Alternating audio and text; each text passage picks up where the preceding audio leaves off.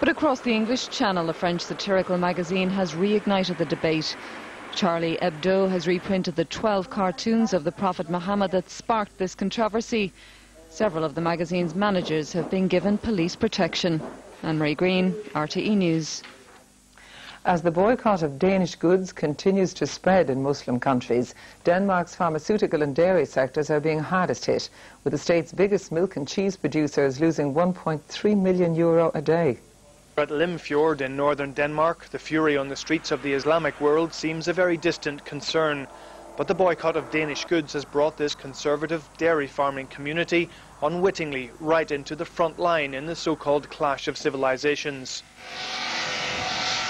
In the village of Bislev, stonemason Henning Nielsen is working to restore the 12th century Lutheran church. It's a very bad situation. We're all talking about it, how bad it is for us, for our jobs, but also for the whole country.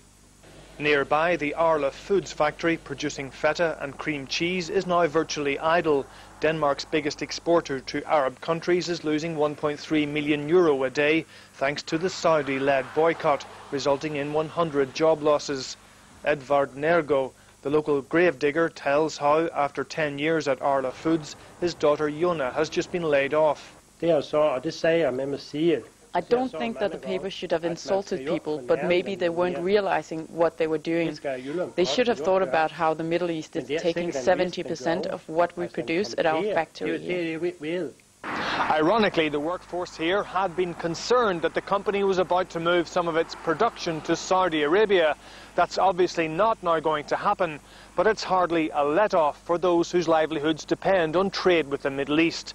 The company will now have to decide whether or not 100 temporary layoffs will become permanent. Here there are mixed views about freedom of speech and religious belief, but this is a community in large part dependent on dairy exports. Tony Connolly, RTE News, Bislev, Northern Denmark.